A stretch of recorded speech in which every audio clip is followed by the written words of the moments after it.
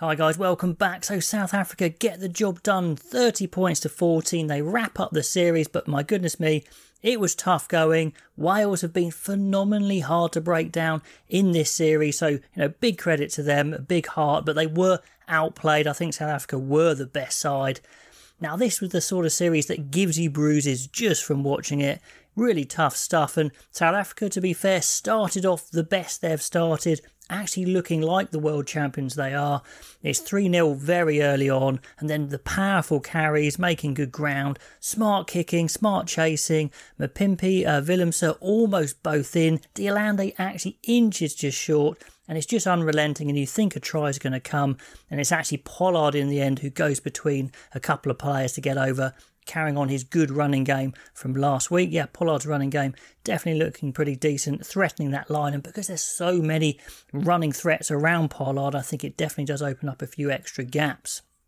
And 60 minutes in, I make the note, it's already the best game of the series. Wales are working the full width of the pitch side to side, which is a theme they've been trying to do for the first two tests, but in this test they did it really quite effectively. Even more width, and Willemse, a really nice tackle just to deny Adams, but Wales, the man of the series, Rafael, is in support of Adams, gets the pop, scores the try, just a great start to the game, 10 points to 5, really enjoying it. And they're getting that joy out wide with some really nice hands as well from the likes of Williams. So good stuff from Wales, quality match, and a quarter of the match gone, and Wales are right back into it after that strong start.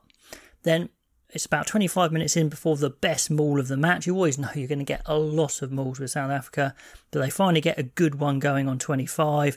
Roland Lewis giving away too many penalties, and it seems like a yellow card is inevitable, but doesn't happen. And it's a top jackal turnover that relieves an almost certain South African try. And Wales dispelled a lot of South African attacks in this game, and they could have maybe nicked it at the end, but weren't quite good enough to do so, but they definitely defended incredibly well on their line. Now, just listing a few players looking really good for Wales. I mentioned Rafael, but Hardy's played really well in this series. North was hitting up really well, plus good hands. Yeah, he's definitely their out-and-out number 113. Bigger playing nicely, so it's not like Wales are not performing. It's just South Africa that little bit stronger. But a few silly penalties from South Africa in this game, although I don't think they gave away as many penalties as Wales. But Pieter-Steph du Toit this time for pushing the charger when obviously he doesn't have the ball. So that was a cheap 3 points. Actually gets him back to 2 points, 10-8.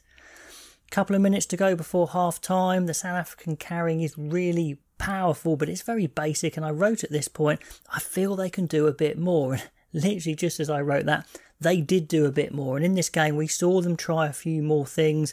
They couldn't nail a lot of it, but they certainly were trying with a bit more width, a bit more variation.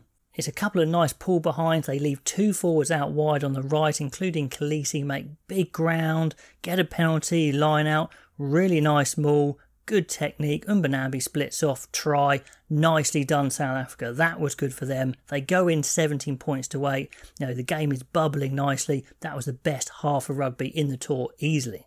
Now, after half-time, Wales actually get back into the match with a couple of soft penalties from South Africa, although South Africa do go over the line, but it's a forward pass ruling that one out. So actually Wales get back to within 3 points, 17-14. But South Africa once again just pull away with a really good attack, using real pass variation and width, which is what we want to see from South Africa, and we don't always see.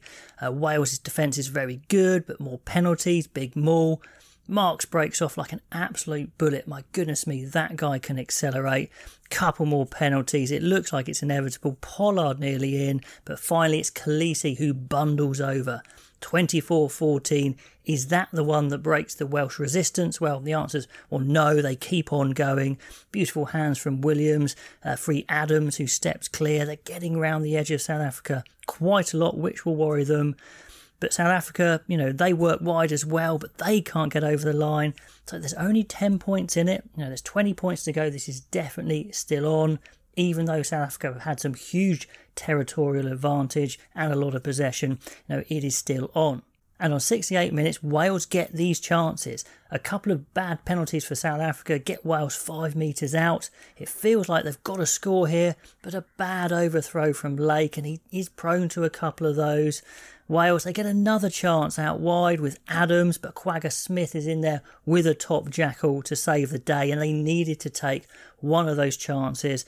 And indeed, towards the end, 5 minutes in, Marks' explosive acceleration again causing havoc. What a sub he is. Forces a penalty, they knock it over, 27-14. It's out of sight. Final kick, another penalty, 30 points to 14. Now South Africa will be very happy to wrap up this series. This was the best performance of the series for them. They didn't nail everything, but they showed a bit of variation which I wanted to see.